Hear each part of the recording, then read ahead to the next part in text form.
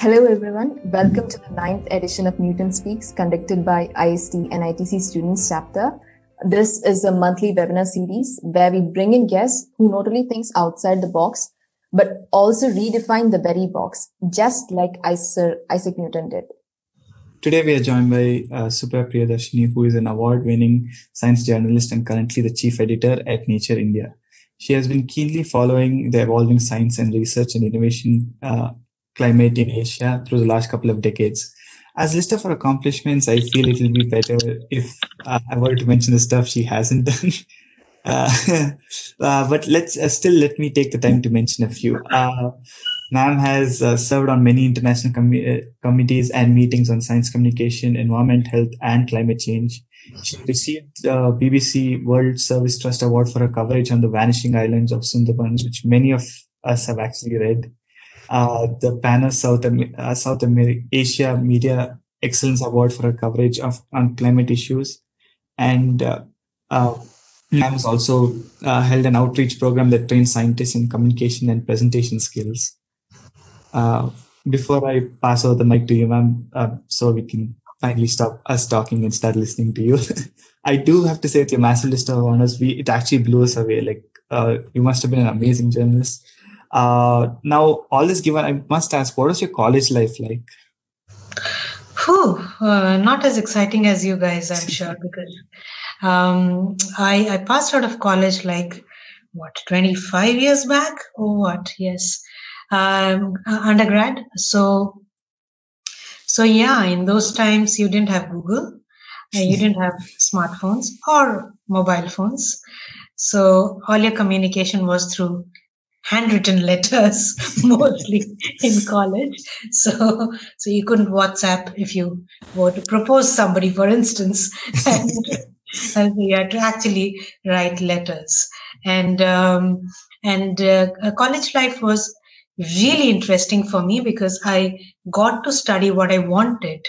There was immense pressure, of course, to get into the medicine field.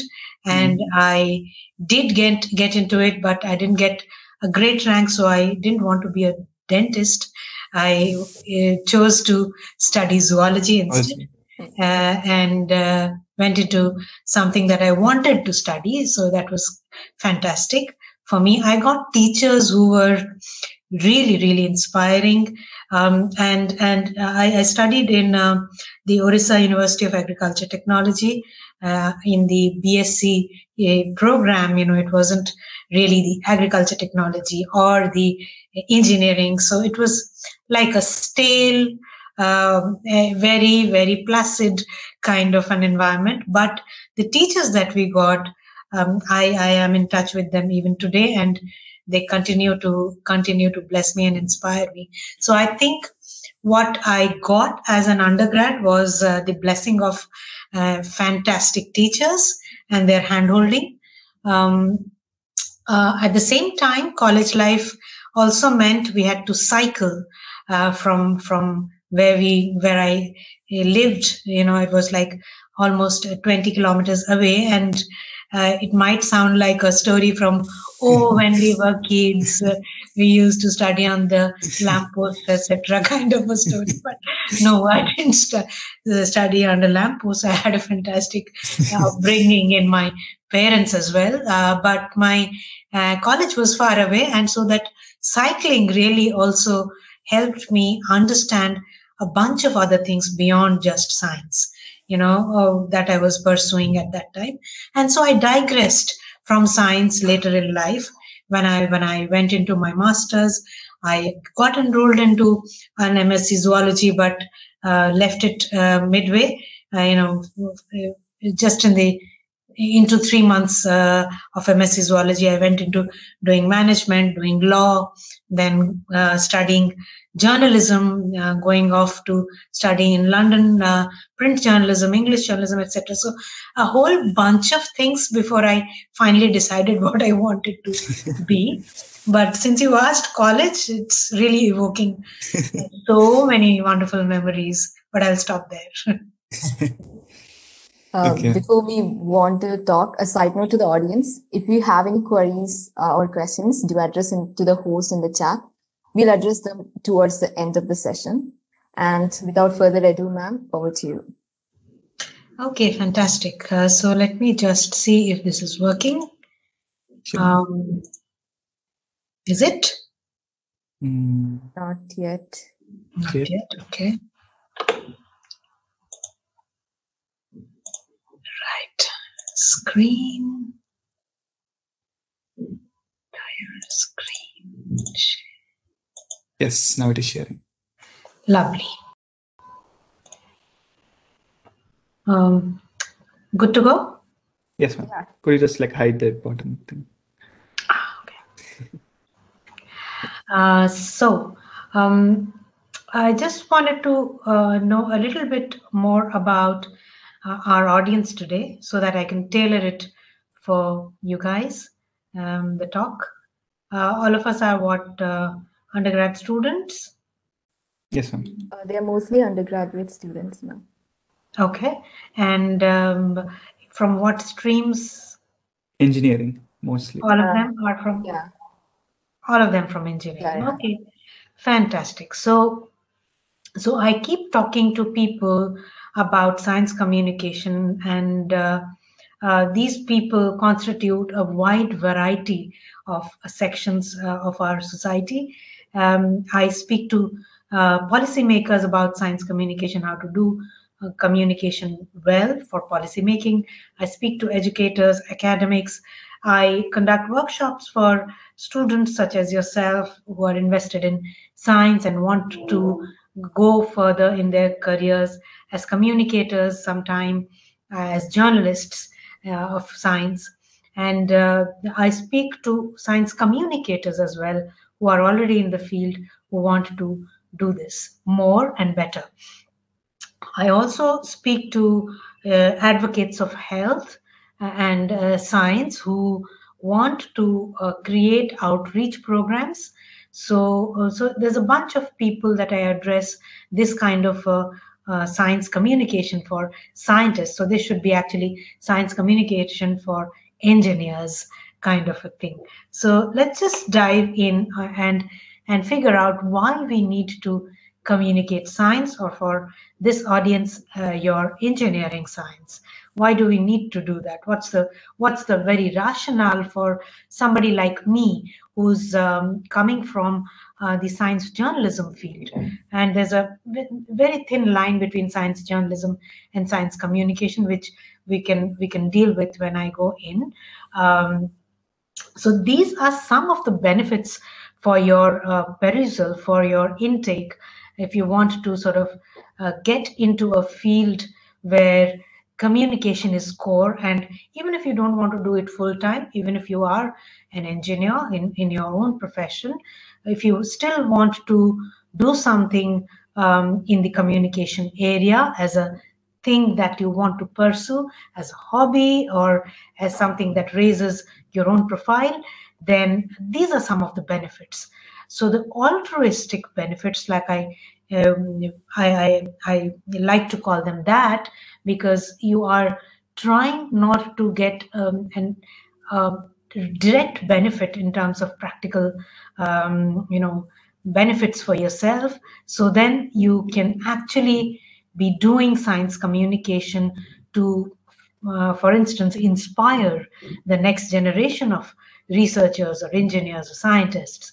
Like, you must have been inspired by somebody or something to get into this field. There might be several reasons for you to have come to this, and one of those reasons could be that you saw somebody in this field who was a researcher or an engineer who wanted to come here, and so you got inspired. So this is your payback time, really, by doing that communication and inspiring the next generation of researchers. And you can do that by several means.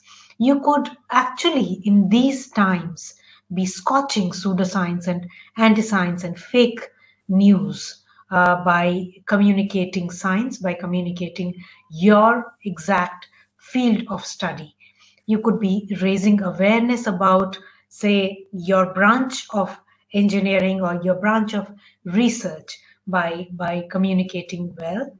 You could, of course, and this is one of the most well-quoted reasons why people communicate science is inform the public about your science. So if you're not the altruistic kind and you want to have a practical benefit from communicating science, so these could be some of the practical benefits. You could actually, if not anything, be developing a new skill. You could which you can use in many other fields or many other ways in your life um, of communicating well. You could be networking better with your peers, with people from other disciplines in science and engineering. You could actually be raising your personal and your institute's profile overall by communicating science, by communicating your research. You could perhaps be getting the next tranche of your fund by communicating well. You could perhaps be improving the quality of your research or the impact of your work in those communications. I'll take you very quickly through the power of storytelling. That's the bread and butter for people like me who communicate science every day of their life, either through journalistic pursuits or through sheer science communication and outreach, kind of activities. So, why is storytelling so important, and why does that hold good for anything that you might be doing? You could be writing a research paper, you could be writing a proposal for a grant, you could be writing just to inform others about your work in a blog piece or an opinion piece, say in a newspaper, or you could be writing a script for a podcast or a film, whatever takes your fancy. Why is a story at the heart of all that you want to tell? And I'll take you very briefly about what we do at Nature India. So and you might have had the some basic knowledge about what nature is as a group, what we do. So nature is a multidisciplinary journal, science journal, which takes in manuscripts, original articles, or original research papers from variety of disciplines, from starting from astrophysics to neuroscience to cell biology to nanomaterials, whatever. So that's the primary research, which is peer reviewed, which is undergoes a really rigorous process before everything is published. So Nature receives a huge bunch of submissions every week, and we publish about 20 to 25 papers out of, say, 5,000, 7,000, 10,000 papers every week that we receive. So all of these undergo a really severe, rigorous peer review, like and there are many engineering fields now coming into nature's core activities, and so we have nanosciences, materials, we have energy, and so on and so forth. So Nature India is the front half of nature kind of magazine stuff for India specific audiences. So we like to call ourselves the storytellers of India's science for a global audience.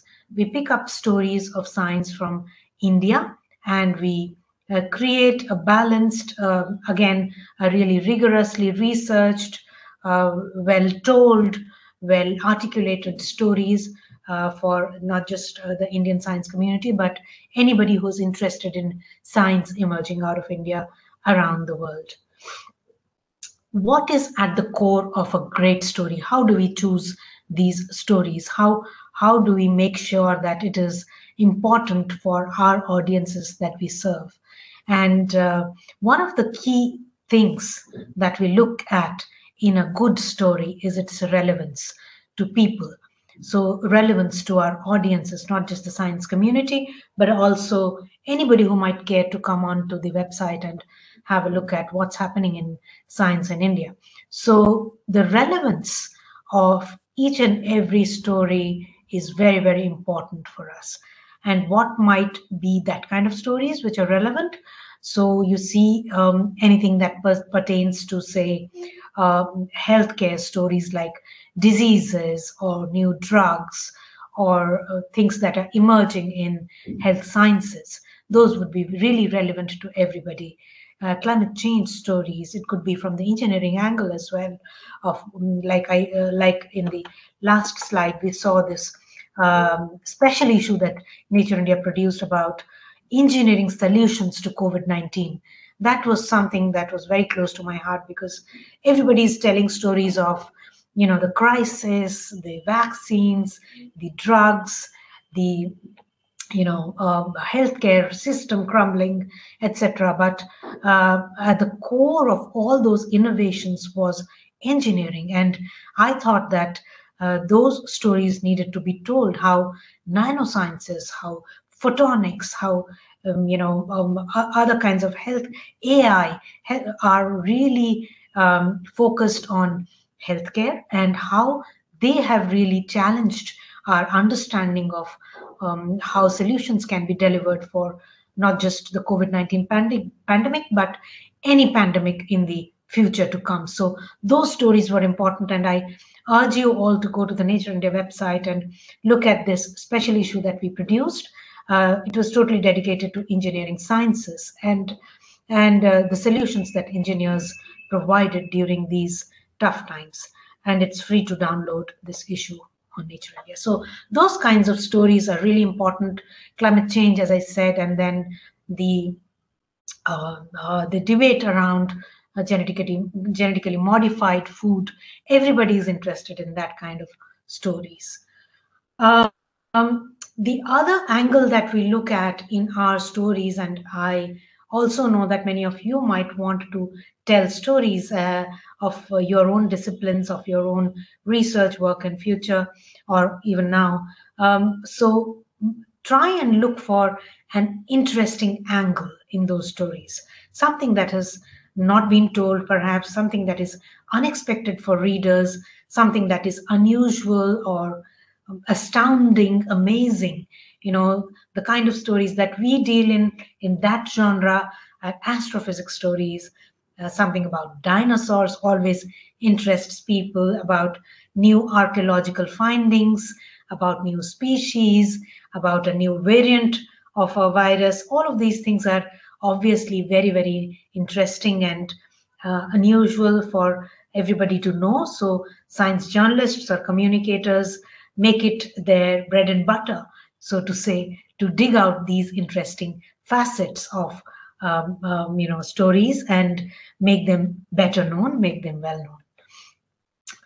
Also, the uniqueness of stories is something that springs out when any paper or any a blog piece or opinion piece or comment comes to us, and we figure out that if it is unique in its approach to telling the story, then perhaps it will click well with our audiences. And that holds true for anybody who's writing anything. So if you can highlight the uniqueness, the novelty in your story, then perhaps it stands a chance of being read better.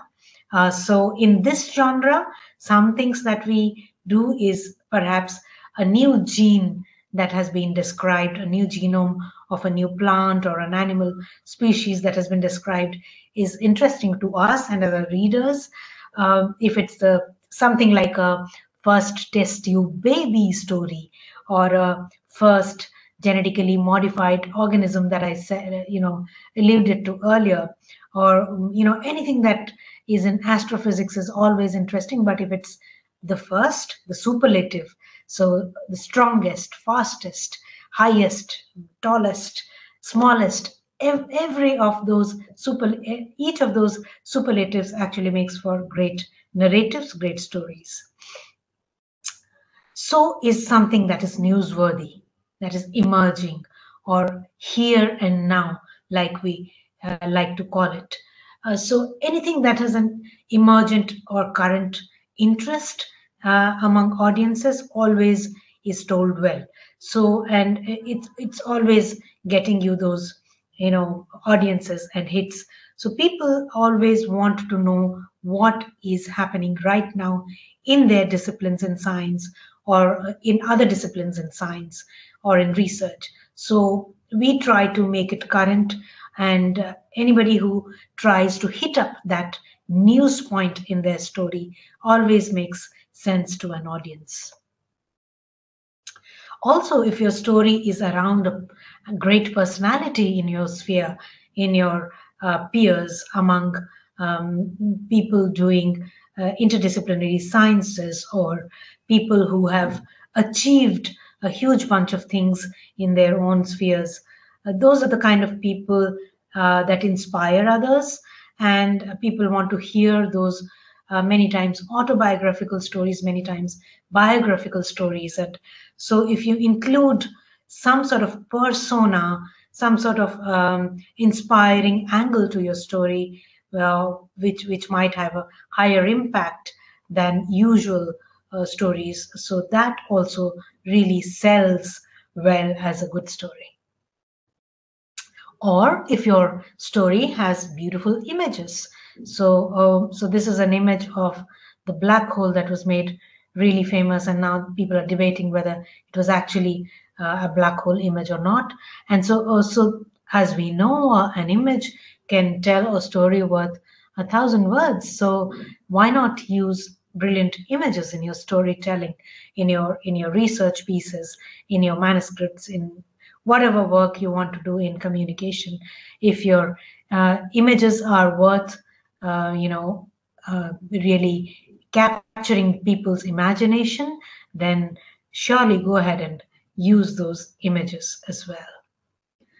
So now we'll talk a little bit about how to turn science stories into stories that make sense for everyone. And I typically tell this to people who are steeped in manuscript writing, people who are steeped in their research, and they are many times much jumbled in their own set of jargons. So they talk in jargons, they think in jargons, they many times write in jargons and communicate in jargons. So how can we sort of bring that kind of jargon-laced story down to a level where anybody who's coming to that story or to that piece of writing or communication can make sense of it very easily?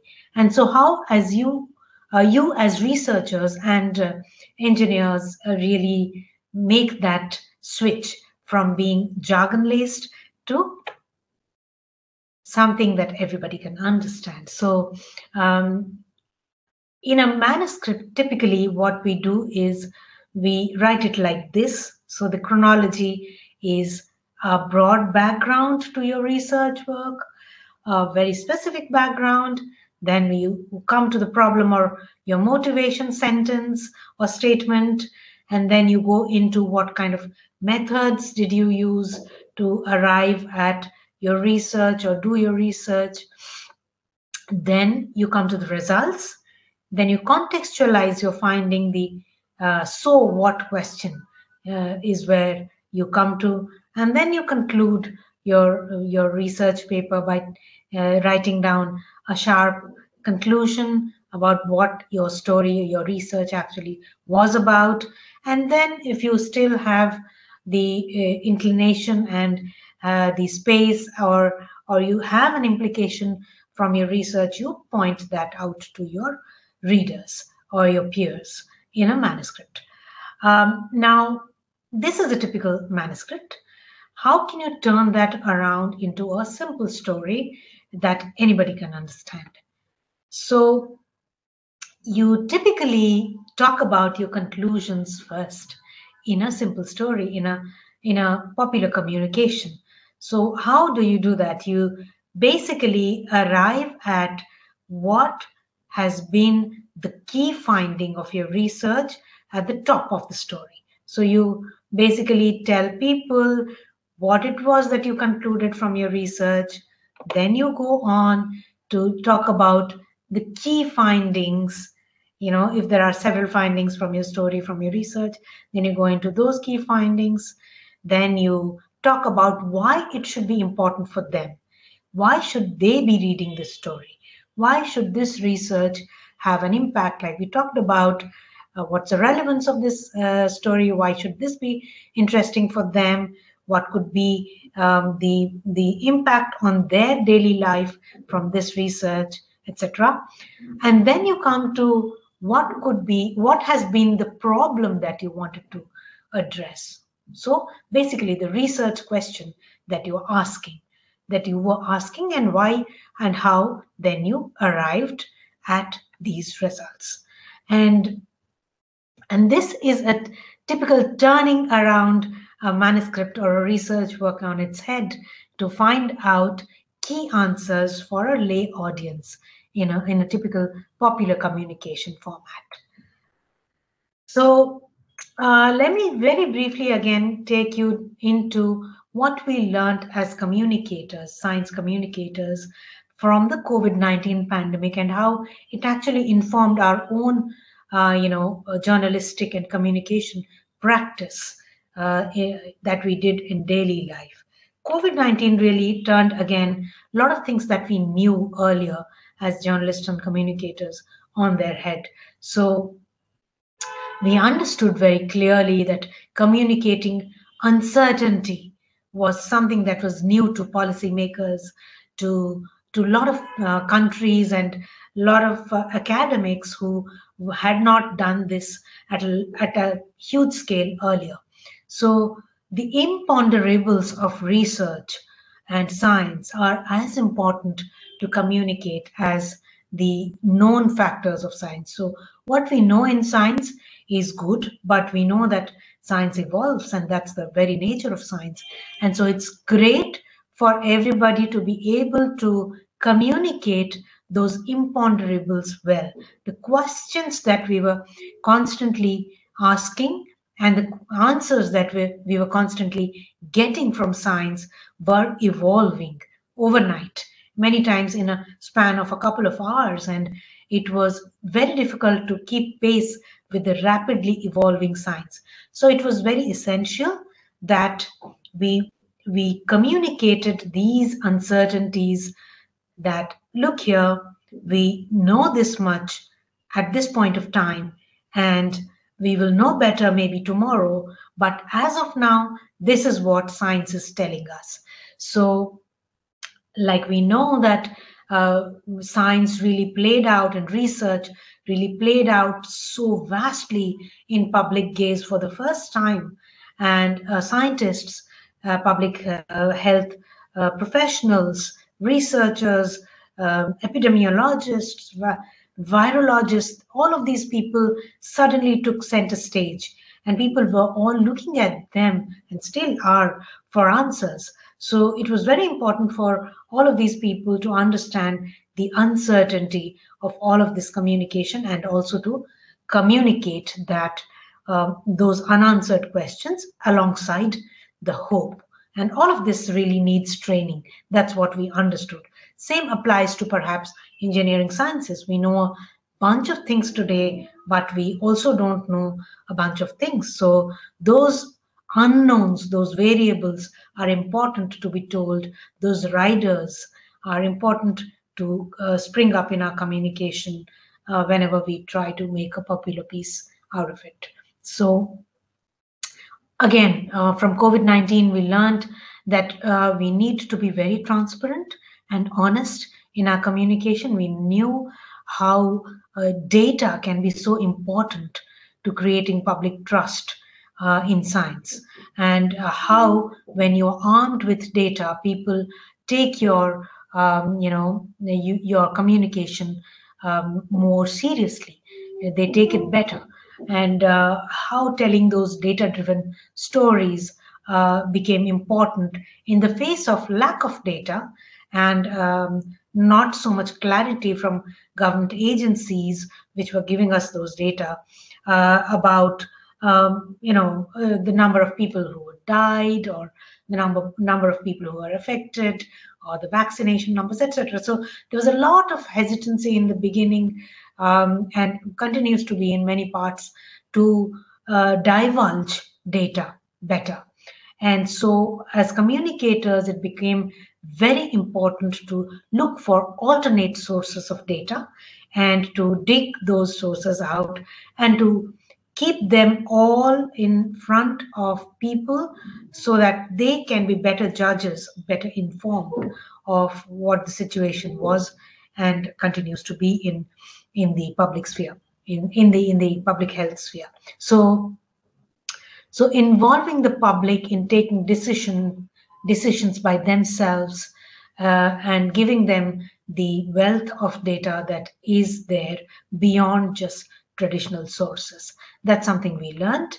And all of us know this beautiful flatten the curve graph. And it's a great example of how, using data creatively actually became key to talking about data.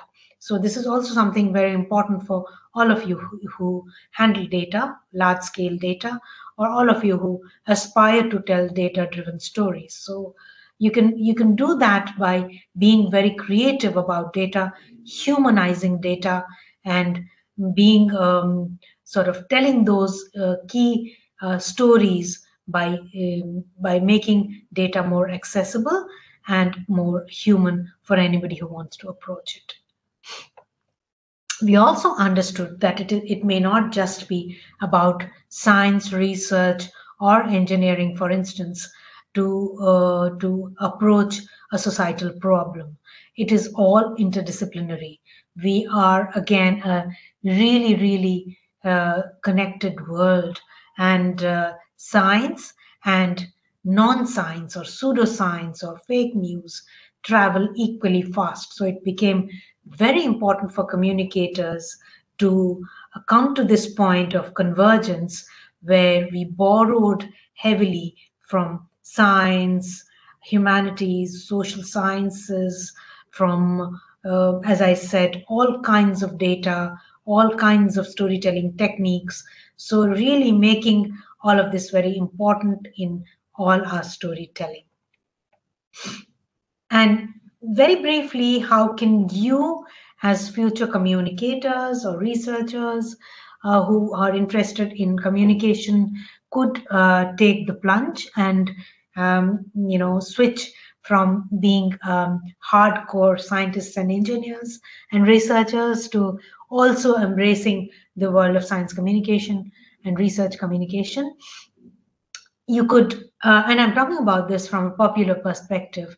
Of course, you know that you can write manuscripts, you can get published in high impact journals or, wherever you fancy. But at the same time, peer communication is something that is restricted to just a set of people. So you tell your story to your peers and they hear it, and it gets many times buried in those research journals. But if you want to go beyond those journals, if you want your communication to be more impactful and more people driven and more beneficial to societies that you serve, then probably you can do one of these several things to begin with. You could involve people, as we just now talked about, from various disciplines, from multiple fields, especially in your organization, in your institutes. Go to your press office if you have one, and figure out what kind of stories do they want to write to create more impact about your own institution and your own discipline in the outside world. So you will probably be also coming across people in your own organization and institute who have some experience in communicating their research and just general communication. You could lean on them. You could look at their expertise and figure out how they do it, craft stories according to how they have been doing, and then go from there. You could ask to visit a newsroom, and many newsrooms will actually oblige you by inviting you to come and sit with them for a day or for an hour to see how things work. In newspaper offices, that's the most popular kind of communication that you will come across. So you might want to talk to reporters, call them up, write to them, and not just science reporters, but any kind of journalists, any kind of reporters, and see what is interesting to them, and maybe pitch a story that might be very interesting to them, or something that is very interesting to you, and pitch it to them in a manner that becomes interesting to them. You could many times request to sit in an editorial meeting in a newsroom.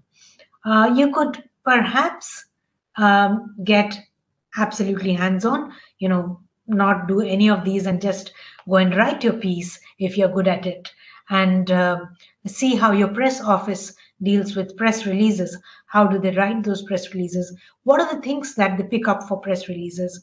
Why do they do so? What is the rationale again for them to pick one story over the other? And that will make sense for you when you approach your story, your communication from that angle. You could actually conduct interviews inside your own disciplines, inside your own faculties, departments, and see if there is a new interesting story to tell. Many organizations and institutes do that very effectively these days in India, and they have popular communication websites where they post videos of interviews with their own faculty. They post blog pieces written by their own institute people. They also do kind of podcasts. They use so many new media to tell these science and research stories. They do multimedia stories. They do videos, for instance, on what's happening in their own institutes, etc. So you could also create a web page that is dynamic and has communication aspects to it. You could write a blog piece. You could, do several things. You could do science illustrations, which is gaining currency these days in India very, very much, and learn those tricks and create something of value to your own academies or institutes. So you could start off somewhere there, and then go into the other steps like I mentioned. So good luck to all of you who want to become good communicators, and probably also worth mentioning that I'm happy to handhold anybody who wants to come in. We also launched the Science Journalists Association of India last month, which is a group of science journalists, and we have associate memberships for anybody who wants to come in as a communicator and who's done some work in science communication. So feel free to reach out to any of us, and you will find more information on all of us, and really come to us for any more mentoring. Thank you very much. Thank you, ma'am. That was actually amazing. I love the part where you're like, where you mentioned how COVID-19 was an issue which people had trust problems because the data was not explained properly to the people. So, and the people who are coming up to present the data had no previous interaction of engaging such a large audience. So that caused a lot of issues of miscommunication and wrong storytelling. Absolutely, yes. So before we start our Q&A session, here's like one question which we ask every speaker so far. What is your favorite book? So many. Right now I'm reading Blink, if you know. Yeah, The Art of Thinking Without Thinking. Yes. So, I mean, that's my bread and butter, right? Reading books. So, and that's a really tricky question, like asking a musician, "What's your favorite music?" But I do think that several Indian origin authors are now really coming up and writing fantastic prose, surely in the science communication field. And I have read most recently Oh, of course, he's Indian origin, but not Indian. Gene, I don't know whether you've read the book called Gene by Siddhartha Mukherjee. Um, that's a beautiful book where it's a huge tome, like this fact, but he personalizes the story about the gene. So he's talking about gene, its history, where it comes from, how we discovered it, and where we are going with it. And he talks about gene from his own perspective of his family having genetic diseases in the past, some members of his family, and then he goes into history about genetic problems of talking about the Russian monarchs who had genetic diseases, how they overcame those. So fascinating tome, and I hope all of you can lay your hands on Gene. There's Rebecca Skloot's book. I don't know whether you've read the Henrietta Lacks book. So it's the story of the HeLa cells that is so important in biological research. So try and look it up, Henrietta Lacks. It has got many layers of storytelling in it. And then the other book, I think, Angela Saini's two books, Inferior and Superior, which talk about race and gender in science. So yeah, off the top of my head, those ones. Okay. With that, we can start the Q&A session. We got a list of questions in the form and also some questions in the chat. Ma'am, which has been the most fascinating publication that you came across recently in the Nature magazine? Again, wrong question to ask, but I'll try. In Nature magazine, I always like stories that are interdisciplinary, which have multiple layers to them. So, for instance, one of the and I'm talking about research papers. I mean, there are several, and all nature stories are so thoroughly researched and nuanced that they all of them are gems. So, the one that comes to my mind and maybe interesting to you is a manuscript I read about putting back the philosophy in the PhD.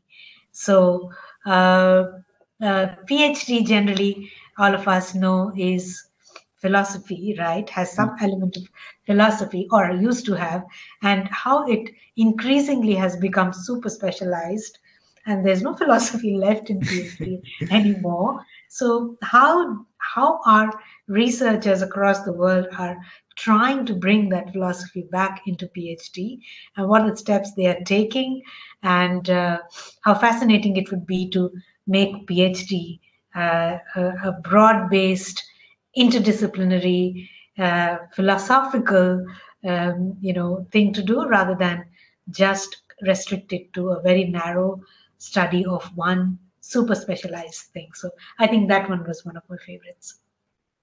Okay. Ma'am, okay. So, what do you believe makes India stand out in the field of scientific research? I think the frugal innovation nature of science in India, which cuts both ways. It is the bane and boon both for India's science. We call it jugaad in Hindi, and it's actually a internationally popular term now.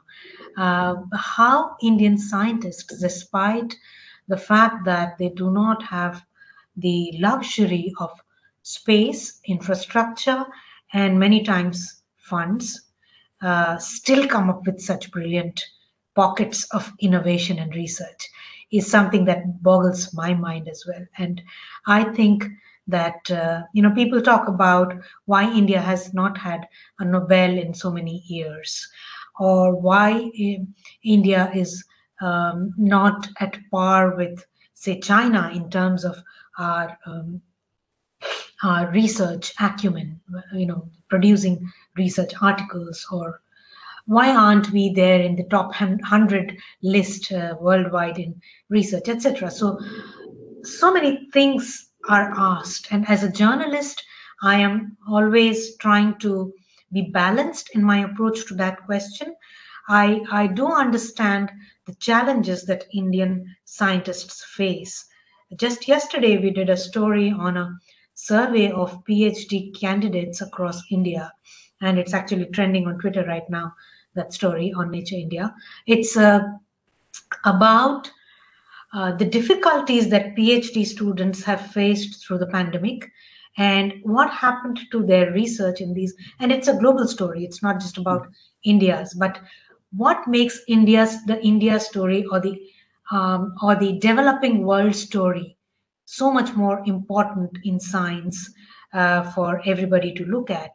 We already are hamstrung by lack of resources. Our reagents don't come in time. Our labs are so hamstrung by funding issues, and then COVID-19 happens, and then we just shut our labs and libraries, and people don't have access to funds for months on end. How is all of that really impacting the science in this country? So the frugal nature of our science is something really boggles my mind, and it also boggles the mind of many others who look at India's science from outside India. And they keep telling us, how is it that Indian scientists are still able to produce such brilliant work? And of course, it's not like we don't have pockets of brilliantly funded institutes and academies or organizations, and we have some really good funders now. But yes, overall, if you see 80 or 90% of this country's science is basically mired in these issues, and so I think that is a standout thing in our ecosystem. I see. Yeah. Ma'am, one of the questions that came in the chat was, it is widely believed that the Indian CBC system doesn't train students for writing research type articles. On one hand, we are expected to be eloquent and descriptive in our English papers, but for subjects like science and social studies, we are expected to be brief and to the point. What are your thoughts on this, and how do you think we can inculcate more research-minded writing at the school or college level? Absolutely brilliant question, and I keep getting this question all the time. And I can just tell you that there's no one single, solution to that, probably, because we will continue to rote learn in school. We will continue to read just before our exams and not widen our portfolio of reading. We will continue to be hamstrung by the fact that the learning system encourages people to be like the questioner said, be eloquent in English, use really big words that you also don't understand the meaning many times and have to refer to the dictionary, and then impress your teachers by those words, and write sentences that might have a beginning. Sorry for this noise. It's fine. So a story that might have a beginning, a sentence that might have a beginning, but you don't know where it's ending or what the middle portion was, etc. So basically, that kind of English writing is I would say, not even a colonial inheritance, but I would say something that we have grown up with, and it's very difficult for us to grow out of when we come into higher education. So really, I mean, the one solution is to start early, start young, to look at our pros that matter. So at least for this audience, I can say, go back and read something called The Elements of Style. It's a freely downloadable book, 100-year-old book, which also holds good today. It's got multiple imprints now. It's called Elements of Style by Strunk and White. It tells you what exactly is good, comprehensive, simple English writing. And it tells you how a small sentence, as small as 10 words or 5 words or 7 words, is worth it. And you can break down every complex sentence that has got 25 words into 2 sentences. So very simple tricks like that can actually make your science writing or your English writing spring to life. And all good writers use those tricks to make their writing better. So how can we really switch from being verbose and eloquent to being simple and effective? That is the question. And I think it takes a lot of style tweaking, and it also takes a lot of practice and reading good prose in science communication that will actually take you there. Okay, thank you. So, ma'am, like as an editor, sorry. Okay. Ma'am, so as an editor, you would get like multiple publications or articles which are of various different fields. So how would you be able to like judge how important a certain article is to a certain field, To a certain field. which is outside your understanding, which is like not your Okay. forte? Okay. So as a science journalist, I cannot afford to say I love neuroscience and I hate cell biology, or I can't understand astrophysics. I just can't afford to say that. Again, as a science journalist or a communicator, and many communicators actually restrict themselves to certain fields, which is fine, which is okay. Uh, um, so as a popular communicator, uh, I and many others in the field try to understand the basics of each field and keep themselves current by reading about various emerging fields, and then know not everything about those fields but know where to get what. So so that is the key to great understanding of subjects. So if I don't know, say, the nitty gritties of nanomaterials, I will know people in the nanomaterials field who can guide me when I'm trying to write a piece. So I'll go to those experts and try to ask them, so I didn't understand this particular aspect of this paper. Can you throw some light, or even the authors of those paper, and then bring them down to the level of the understanding of a 10th grader, or like we popularly say, to my grandma's level of understanding science, right? So I try to talk to them like that. I try to converse with them like I don't understand anything. And can they then bring that science to the level that I am seeking to?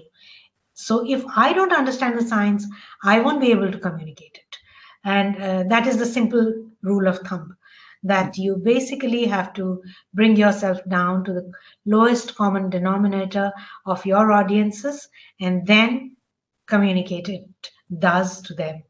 So I hope that answered that question. Yeah, it did. Okay. Yeah, ma'am. Ma'am, you have mentioned earlier that you studied zoology and later you plunged, you took the plunge of studying journalism. So, how did you decide that journalism was your field? And how was your experience as a chief editor till now? Okay, so I came to journalism by chance, not by design. I wanted to be a scientist. I wanted to do zoology. That I don't know whether I wanted to do research, but I surely wanted to study zoology further. While I was studying in my undergrad level, I started writing as well. All of us fancy ourselves as poets and writers at that stage, right? When we are in our class 11, 12, or we're just graduating or are in our undergrad. So I also used to write, and I also had these images of myself as a great poet or a great prose writer. And I would take those things to my teachers. Like I said, I had fantastic teachers, and I was very well read during my school years. I read a lot of prose beyond my curricula, thanks to my parents and my extended family who introduced me to a bunch of kind of reading, and it was very common practice to gift books throughout my school days to our friends, and my family always ensured I had a bunch of books by my bedside to go to. So that reading actually helped me in my English, and my parents were stickler for grammar. So any small grammatical mistake in anything that I wrote would be immediately very very drastically pointed out to me. It wasn't very cruelly pointed out to me that this is something that you're not expected to write or say again. So that kind of environment was there, and then I wrote copiously several things, about life in general, about studying as an undergrad, on subjects of zoology that we were studying. I would write my notes in zoology, and then I would write stuff like what I learned in this class, and why I hate this subject, or why I love this subject. And I would take those to those subject teachers and say, this is something that a young undergrad has written about your zoology's, environmental science subject. So fisheries, for instance, I hated how this taught us fisheries. And so I told them that fisheries would be livelier if you took us to the pond and told us what kind of, or a lake, and told us what kind of gear is used to capture fisheries, and what then happens to those fish. How are they sort of used in breeding programs, etc. And when I wrote those things and I submitted it to my teachers, they were very, very enthusiastic, and I should say that they took that irreverence very nicely, and that feedback very well. And they actually took us to lakes in our subsequent classes, and we had so much fun. And so everybody prodded me to write more and said, "Oh, your writing is effective. It's turning out to be something that that's making life better for us." So that's how it was in my college days. So, and I soon became the editor of my college magazine, and then my university magazine when I was studying personal management. And then I went on to start writing for for a newspaper, local newspaper, while I was still studying. And the newspaper asked me to write a column on my uh, young days as a toddler. So it was called A Toddler's Travelogue, because my father was in the armed services, and we used to go from place to place forever. Like one class was there, class 2 would be in another school, class 3 would be in the mountains, class 4 would be in the beaches somewhere. So it was like that. So, and I changed schools. So many memories of those wonderful growing up years that I used to write a diary, and I basically sent that diary to the editor of a local newspaper, saying, these are some of the stories from my childhood. And they said, these are fascinating stories, but they will need severe editing, because your style is, like somebody mentioned, eloquent. They have words that no reader wants to read, and they have prose that is too complicated. So let's bring that down to a level of a newspaper and start a column that's called Toddler's Travelogue. So that's how my first column started. And I thought, since I'm doing this, why not I just go into doing this professionally, like going into doing a full-time course in journalism. So I appeared for the examination of the Indian Institute of Mass Communication. It's a all India examination, and they choose about 30 students every year for their English journalism course. And I got enrolled into that course, and that's how my journey began. Okay. Uh, okay, ma'am. One of the this thing participants wanted to know: is there any course for people interested in journalism, communication, but within like BTech levels, which you can do like alongside our degree? Yes, there are some evening courses now at the Indian Institute of Mass Communication. I don't know how long they are, but you could look at their website, Indian Institute of IIMC. And there are several journalism and science communication courses in many universities in India, central universities. There's one run by the National Council of Science Museums, NCSM, which is a master's degree, but they also have kind of an executive degree which you can apply to. Um, I think there are summer courses in many places. Calcutta University has a great summer course, which is you can go during your summertime and attend that course. I used to teach that course for 3 or 4 years, but I don't know what's happened to it. You can look that up again. Calcutta University. There's one in Jadavpur University that you can do. Yeah. Ma'am, what do you think? Yeah, sorry, audible. What do you think is the future of India's scientific growth? Scientific Growth. growth. Okay, I mean, I'll be optimistic. I mean, we're making progress, and I don't want to sound too pessimistic, so I'll just say that we are not there yet in terms of how globally we are faring. In terms of our publications, at least, we are.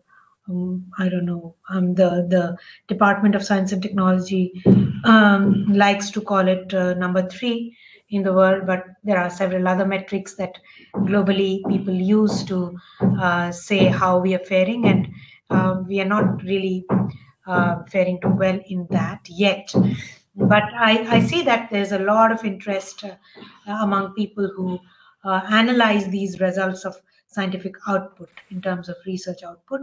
And I know that another metric to use is also the impact of your work, scientific work.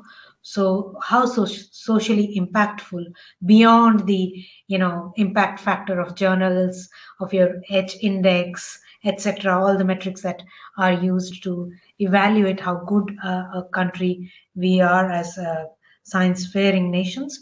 Um, I think the social impact of science is something also to look at, and there I think we are doing some great work. Like I said earlier, despite our jugaad, despite where we are in terms of resources and infrastructure, I think we are faring well in those counts.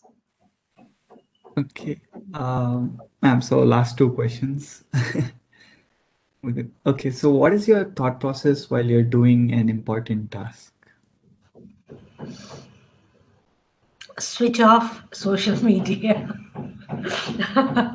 I think while doing an important task, these days at least, I really have to switch off social media because um, the kind of my bread and butter actually comes from there, as you might Yeah. understand. That as a communicator, you can't stay away from that. But I keep saying that many times, the algorithm starts to rule your life. So so that's one aspect of what I'm thinking. But I mean, that came to me first because that's mostly what I'm thinking these days when I do an important thing. But the thought process is uh, to try and see how I can maximize the impact of my work. So, in terms of what I'm writing who I am speaking to, or where I am talking like this.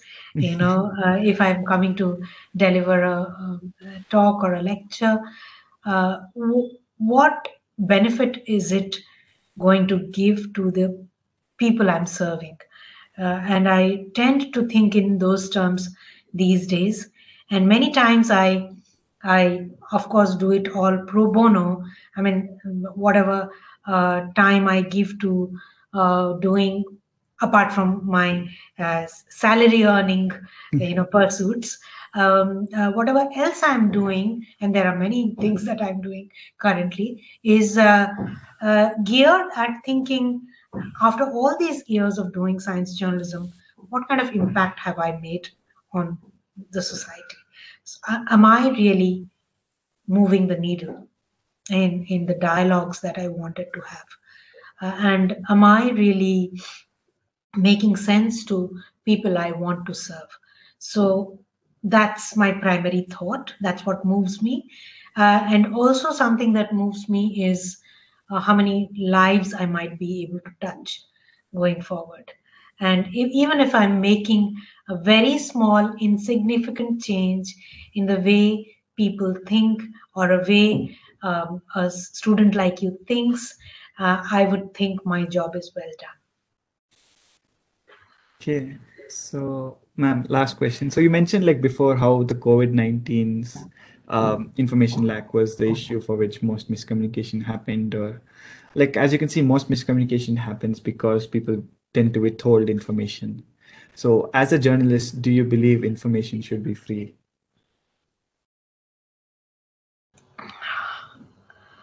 Yes, I do think information should be free, and why not? That's why we uh, try to do journalism as opposed to many things that might come behind a paywall. Um, and I mean, I respect people's safeguarding information in many ways, and things that are of national importance or significance might need to be behind closed doors. There are things that high end science many times has its own rationale for being behind closed doors or behind a paywall, etc. But information most certainly should be free. um, Miscommunication more often stems from the fact that communication is done, certainly in the scientific field. Science communication, even if it is free many times, is not approachable or accessible. What do I mean by that? The kind of peer reviewed science that we see in public domain, which is free to access, is told in a manner that not everybody can understand. So the jargon thing that we talked about, so so not everybody beyond just your peers will understand that language. So even if you make it free, even if the best scientist is going to tell their stories in their own scientific language, it is not going to make an impact on people. At the same time, somebody who's telling a piece of misinformation in a very lucid manner and in a nice video Yeah, that is nicely distributable on WhatsApp yeah. will make so much more impact. So there you see, it's not just about making it free, it's also about making it accessible, understandable, legitimate. So data and information has to be freely shareable, accessible, and understandable. Unless all of that is done, misinformation will continue to rule. Yes, ma'am. Okay. That was the last question. And that concludes the ninth session of Newton Speaks and the last one of 2021. Oh, And wow. it seems like a perfect one to end this year.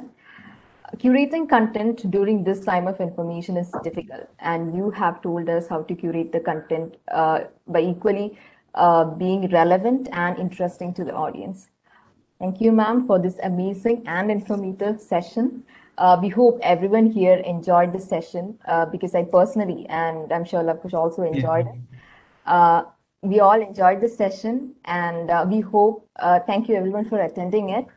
Uh, and we hope everyone will join for a future editions of Newton Speaks with another engaging speaker. Thank you, ma'am, and everyone. Goodbye. Thank you. It's been a pleasure.